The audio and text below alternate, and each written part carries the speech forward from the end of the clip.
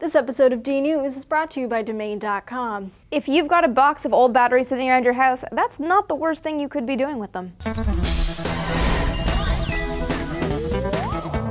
Hello everyone and welcome to another episode of DNews. I'm Amy and you're watching thanks to the miracle of electricity. Electricity we've grown accustomed to carrying around with us thanks to batteries. Electricity is what you get when electrons flow through a conductive path like a wire to create a circuit, and batteries play a key role in that circuit. A typical household battery, like a AA battery, has three basic parts: the negatively charged anode, the positively charged cathode, and the electrolyte typically containing sulfuric acid and water that sits between them. The cathode and anode are the bits that touch your device via the spring and little knobbly bit in the battery well of, say, a flashlight. They're the pieces that close the electrical circuit. The chemical reaction inside a battery causes a buildup of electrons at the anode, which causes a difference in electrical charge between the anode and the cathode. The electrons want to rearrange themselves and balance out this charge, so they repel each other to get to where there are fewer electrons. In a battery, that's the cathode. But the electrolyte in the battery stops the electrons from just hopping over to the cathode. So the only way the electrons can get to where they want to go is to follow a circuit, say through a wire that illuminates the bulb of a flashlight. So why do batteries die?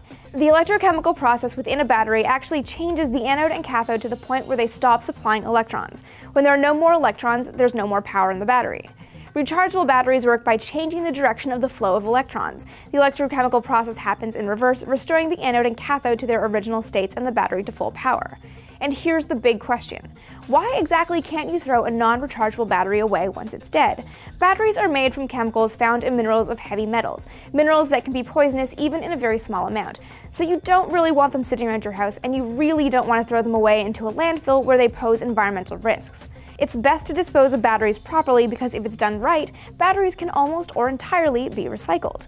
Recycling a battery is a multi-stage process. First, the battery is broken apart by a hammer mill such that the lead and heavier pieces fall to the bottom and the lighter plastic pieces float.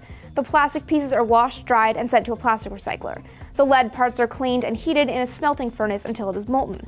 That molten lead is then poured into ingot molds and left to cool so the impurities float to the top. Once the impurities are scraped away, the ingots are left to cool completely before being remelted and used to produce new batteries. Battery acid is either neutralized and turned into water or processed and converted to sodium sulfate, which can be used in laundry detergent, glass, and textile manufacturing. What to do and where to go varies depending on where you live and usually means asking your local government what to do. So how many of you will hold on to your old batteries until you can dispose of them properly? Let us know in the comments below, or you can catch me on Twitter as AST Vintage Space. And don't forget to subscribe for more DNews every day of the week.